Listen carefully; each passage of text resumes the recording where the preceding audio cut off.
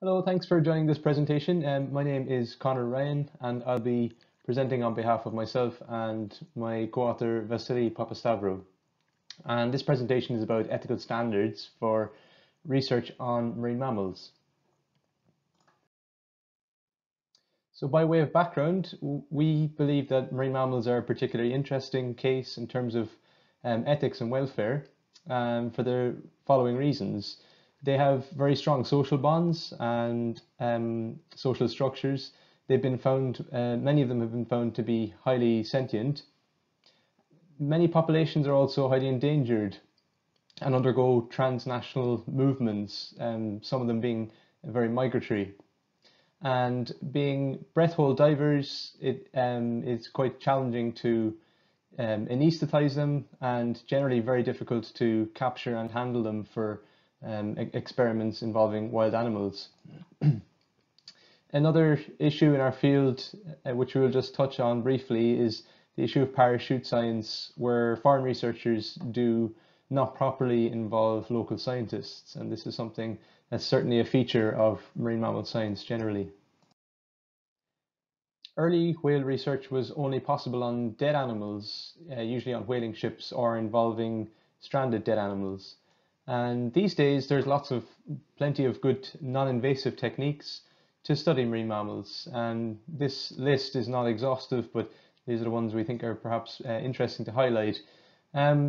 Although there are many techniques, they're usually quite expensive and they involve ship time, which itself is quite expensive. So there's been a lot of recent developments in passive acoustics with the improvement in computing power. It's now possible to track individual animals by listening for them with hydrophones and to track their movements by eavesdropping on echolocation and clicks that they make. Suction cup tags are really revolutionizing the field of study as well. I'm donning one here in this picture, and they are non-invasive, although the approach to attaching the tag from a vessel could be invasive depending on how it's carried out. And this allows researchers to reconstruct the dive profiles of marine mammals. Photo identification is a very simple but effective tool to track individuals over time by documenting natural markings on their fins, for example. If you photograph them in multiple places, you can infer movement between those places. Theodolite tracking can be conducted from land or from vessels to monitor behavior, including controlled exposure experiments involving wild animals. And drones are helping in marine mammal research a lot lately, both for imagery and videos from above to study behavior, but also to sample blows and also to sample scat and even DNA. The law regarding marine mammals is so complex that few scientists have a proper grasp of the ramifications in relation to their own research. There's legislation at many levels, including international, regional, and national. A clear example of this lack of understanding was when the University of Aberdeen was under scrutiny for problematic research involving special permit scientific whaling, and that they were involved in 2003, where the head of life sciences at the university said that the special permit was agreed by member states of the International Whaling Commission, whereas in reality the International Whaling Commission had condemned this special permit. International law is a particularly complex and evolving legal landscape when it concerns marine mammals, and it involves several bodies and organizations that have accrued decisions over their meetings, which are often annual or biennial. Some of these organizations have been in existence for half a century or so, and this is a lot of material to understand. And in the case of the International Whaling Commission, if you stacked all the documents in a pile, they'd be about 5 meters high. So these organizations involve many decisions to be interpreted by scientists. One example that's probably very well known is the 1982 moratorium on commercial whaling. But the IWC has also, or the International Whaling Commission has also been involved in the designation of many whale sanctuaries and a host of other decisions regarding regulation of whaling. Something that would probably be more familiar to a wider audience is CITES, and marine mammals are usually listed in Appendix 1 or 2 in CITES regarding the transport of scientific specimens. And marine mammals are protected by the Antarctic Treaty and the UN Convention on the Law of the Sea as migratory species. There was an interesting court case a few years ago in the International Courts of Justice where Australia and New Zealand took Japan to the courts, and the courts ruled that Japanese whaling in the Southern Ocean was not for the purposes of scientific research. This ruling has implications for scientific whaling elsewhere. Sometimes regional legislation is very difficult to interpret. For example, the United Kingdom initially interpreted the EU Habitats Directive as applying only to territorial seas, but following a court case, it was ruled that it applies to 200 nautical miles to the entire economic exclusion zone. A good example of a complex national legislation is the US Marine Mammal Protection Act. It's an unusual law in that it applies to US citizens within their own waters, but also outside US waters, for example, in the Southern Ocean and in international waters. So we recognize that a poor understanding of ethics and legislation is widespread in the field of marine mammal science. So we chose to focus on a single case study, and this was on contemporary whaling in Iceland, in which scientists collaborate with the whaling companies for access to data or whale samples. Scientists were from 4 countries whose governments formally diplomatically objected to this whaling, but also funded the science. And this raises questions of whether the researchers undermined diplomatic efforts of their sponsoring governments towards ending this whaling. We found 35 papers involving 56 institutions in 13 countries, and ethical assessments were rarely conducted or declared in these papers. The provenance of the samples was also not always declared and involved quite a bit of background research to figure out if indeed the samples were from whaling. So those 35 papers that we list will be should be seen as a minimum. These are the ones that we could identify with certainty. Studies were often inconsistent with the ethical standards of the home countries of these scientists, and there's many ethical issues to consider.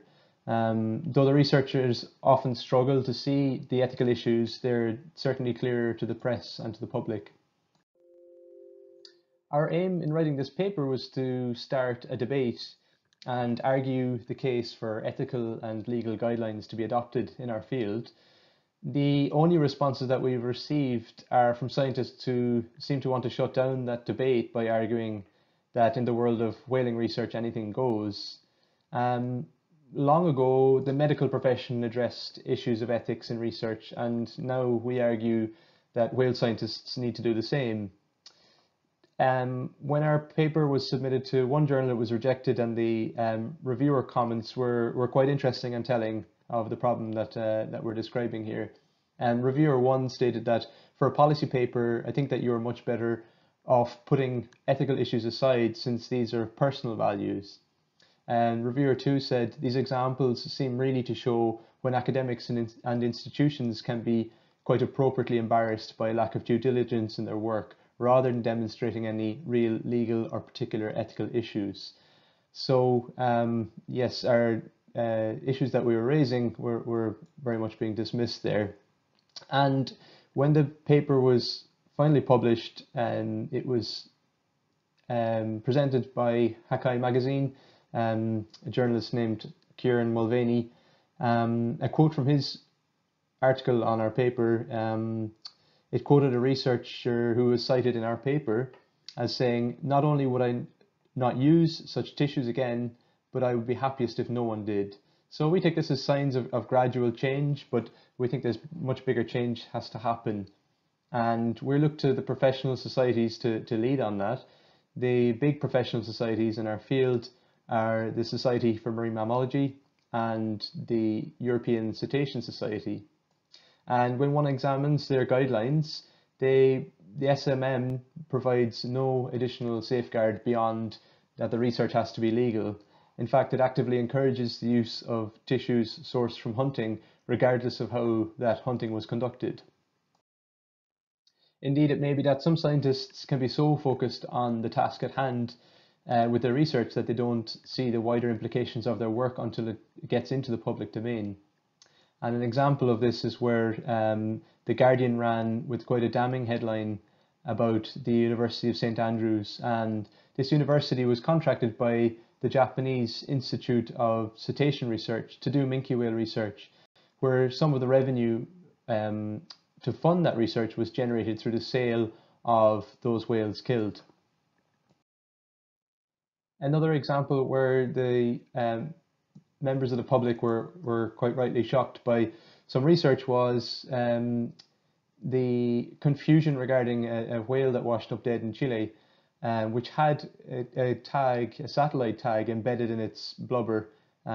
These are quite commonly used tags. They are the typical tag instrumented into whales these days, and the members of the public and journalists were quite rightly or quite understandably concerned that someone had attempted to harpoon and kill this whale. So some of these commonly used methods are highly invasive and often they're hidden from view. I think a good example of this was recently there was a WWF report, which is the largest review of whale telemetry or satellite telemetry of whales to date. But in their report, there was not a single picture of a tag or any discussion about the methodology used, with no descriptions of how these tags are fitted to the whales subdermally through their blubber and into the muscle layer or close to the muscle layer at times. When seen by members of the public, these tags are obviously misinterpreted as attempted whaling. The tag removal is neither planned nor possible, and it may remain embedded in the whale long after the tag is no longer functioning and potentially for the rest of the whale's life. So poor or no ethical oversight can really undermine public confidence in the scientific process and can be highly damaging with long-term consequences for other fields of research. Another relevant example of this is when a tag manufacturing company tweeted an image showing how their whale tags are instrumented into whales, and they quickly deleted the tweet, which begs the question, how come? And there are many case studies, we just present a few of them here. Cases involving hoop netting of wild dolphins in Iceland, putting 2 tags on the one whale in Norway, trapping minke whales for hearing experiments, wild minke whales for hearing experiments in Norway, and the case of a Las Vegas dolphin amusement park where a study was conducted in which it was stated in the published paper in 2020 that participation by each dolphin was voluntary, which is quite absurd, really. Other examples include researchers attempting to diversify the use of harp seal and minke whale meat as crab bait and testing the efficacy of these tissues as crab bait in a fishery, and also the use of deep blubber biopsies, so blubber sampling using darted biopsy tips is quite common in our field, but recently there's been the use of deep blubber biopsy sampling where in one case at least there was a study in which the sampling device was deeper than the tissue layer being sampled, so 10 centimeter blubber biopsies being used on killer whales when their blubber typically is less than 10 centimeters, so it could potentially impact on their muscle or even bone layer if the shot goes to the wrong place. There are many more examples, and this was just a quick summary to give you a kind of sense of what was unfortunately quite typical in our field. So some of the points that I've discussed will be specific to marine mammals, and others I hope you find will be more generally applicable, for example, to large terrestrial animals. In terms of take-home messages, we'd like to highlight some key points where we think progress can be made. And firstly, universities, funders, journals, and permit issuers should require that ethical assessments be made, ones that are structured according to a predetermined format. Secondly, the two professional marine mammal societies should work together to produce modern ethical guidance. And lastly, this guidance should require transparency in the provenance of samples and include advice on law, welfare issues, involvement of local scientists, and offshoring. So thank you very much for your attention, and I will leave you in the capable hands of my colleague Vassili Papastavrou, and he will be happy to answer your questions. Thank you.